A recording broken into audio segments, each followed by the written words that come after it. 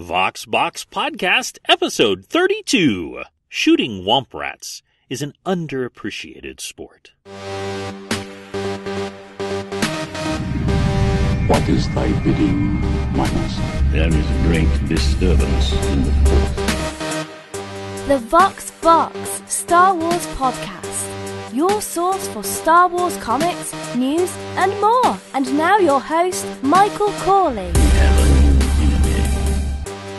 Welcome back to Vox Box Star Wars Comic Book Podcast. I'm your host, Michael Corley. Thank you so much for listening today. We are covering Star Wars number 32. It is titled The Jawa Express. When we last left our heroes, Luke Skywalker, Han Solo, Chewbacca, and their droids C-3PO and R2-D2, they had barely escaped the stormtroopers in Mos Eisley on Tatooine. However, one of the blasts had managed to hit, that's right, a stormtrooper had managed to hit something, had managed to hit the back of their speeder, leaking coolant. They are now in the Tatooine desert, and both of the suns are on the rise in the Dune Sea. If they don't figure out something soon, they will die of heat. Luke thinks he can fix it, however, they still need coolant. Without coolant, the speeder will not run. That's when Chewbacca gets whiff of something, and he heads over the ridge to check it out. Sure enough, it is not good news.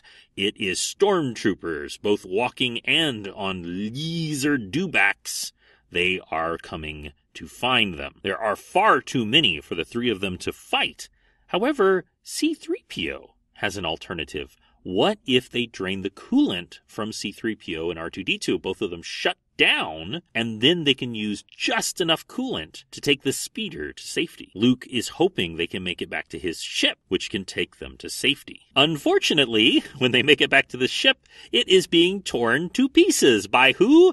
Jawas! The Jawas are slowly taking apart the ship, thinking it to be salvage and scrap. Luke had hidden his ship, but as he says, those greedy little beggars can sniff out abandoned machinery anywhere. He yells at them to knock it off, and as he starts to head down, but that's when Han has a different idea.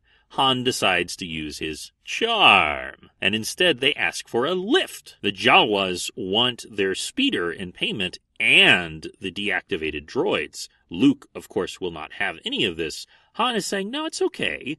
I will use the bonus that I got from Jabba to buy back the droids when we get to Mos Eisley. Unfortunately, a sandcrawler does not exactly go fast. It does, however, keep them from dying of exposure out in the Tatooine heat. Han Solo is having a little trouble in the crawler because it's meant for little tiny Jawas, and he keeps hitting his head on the ceiling. Luke is telling Han that they will keep their bargain, but that they have to finish their scavenging run first. And Han is asking him, well, how many days is that? And he says, no, not 3 days. It's going to be 3 months for them to finish their scavenge. Han Solo is saying that he will be dead of concussions from banging into the ceiling before they get back to Mos Eisley. That's when the front of the sandcrawler is stopped by a blast from a stormtrooper.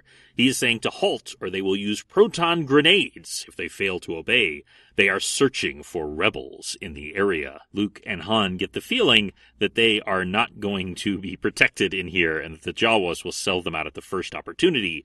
Han is telling Chewbacca, who is enjoying the small space least of all, that there may be a way to finally stand up. They open the top of the sandcrawler. They pop open the top of the sandcrawler and begin blasting not at the stormtroopers, but at the ridge just below them, causing an instant avalanche. The stormtroopers are falling in, and it activates the grenades they had armed to use against the Jawas. There is nothing left but a smoking crater. The only problem is now the Jawas have to go through the Jundland wastes, which they had been hoping to avoid because of the Sand People and of an unknown menace. The Sand People divert because they see something out in the desert. It is something that looks like a giant moisture evaporator. Luke touches it and gets a cold tingle. Suddenly he shouts, Han, Chewbacca, we've got to get the Jawas away from this thing fast. They all run, Chewbacca even picking up 2 of the Jawas that aren't running fast enough,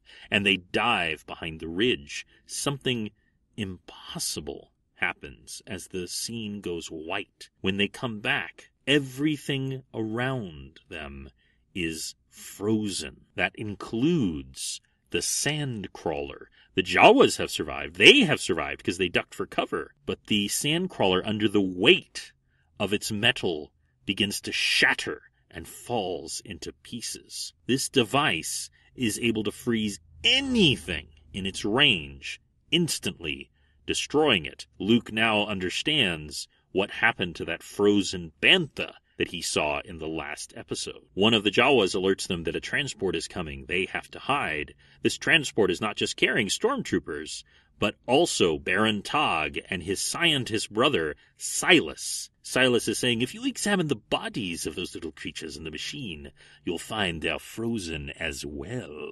Nothing can survive in the radius of the conductor tower when it generates the Omega Frost. Wait, I'm sorry, I didn't have quite the appropriate voice when I said that. When it generates the Omega Frost. Okay, so it's not quite as scary as the Death Star, but, it still kills people. One of the Imperials alerts the two brothers. By the way, I don't know if this is a purposeful dig, but with his cold weather clothing, Baron Tog, with his electronic eyes and parka, looks exactly like Captain Cold from the DC universe. I don't know if that's just a little inside joke that this is Marvel. I don't know. I'll let you decide. But when they find that there are rebels nearby, possibly spying on them, they begin to fire with the laser cannon. However, Baron Tog is saying to make sure that Luke Skywalker is not killed. He wants him alive to be dealt with personally. Luke is showing that he's been paying attention in the various strategic planning with the rebellion. He realizes that if the Jawas simply retreat, the Imperials will cut them off and destroy them all. Instead, Luke is forming an alliance with the Jawas with a plan of attack. When the Imperials' transport comes around the corner, it finds that the Jawas have not only fled, but they're coming right at them. Now, the transport is a strong vehicle, but the sandcrawler is huge. They have no choice but to turn on a dime, which causes it to flip over on its side. That gives the Jawas, and of course the rebels, the chance they need to escape. Luke is listening to the Jawas, and they're saying that they have some extra Skyhopper propellant. And Luke and Han have an idea. Using Chewbacca's incredible strength, he hurls the propellant out of the crawler behind them as the transport is coming after them. Luke is thinking to himself about how difficult making this shot will be as he's on top of the transport. And you know what that means, ladies and gentlemen? That means that it's time for dramatic reenactment. Blast the way this lumbering monstrosity rattles and shakes. Still, this shouldn't be any tougher than potting Womp Rats from a land speeder with Uncle Owen's outmoded old energy rifle. Come to think of it, that was pretty tough. That reading of Luke was done by Chris Morse from the Supervillain Corner podcast. What a difference in readings from his rendition of Darth Vader in an earlier show. Supervillain Corner brings in talented voice actors from all over the world to read original characters. It's an advice show with superpowers. You can find SVC at supervillaincorner.podbean.com. I highly recommend it. Thanks, Chris. As you can imagine, Luke manages to make these key shots. The narrator tells us that Luke's shots are true. Propellant drums explode in a fiery spray, producing a chain reaction that touches all the drums spread across the plains, until a massive wall of flame rises before the pursuing carriers of the Empire's troops. The warriors are left but one choice: halt or be destroyed. One of them manages to turn, but the other one goes through and explodes. Luke is saying that the Alliance must know about this new weapon that the Tog family has created for the Empire. That's when C-3PO chimes up. It turns out the Jawas have used some used coolant, which he's not too happy about, but it has been able to revive him and R2-D2. They are saying that with this used coolant, it will still help them, and therefore will also help the speeder. They're able to get on their way, while the Jawas get lost in the Dune Sea. Luke is saying that Tog's scheme may not be finished, but neither are we. And that ends Star Wars number 32. Very exciting.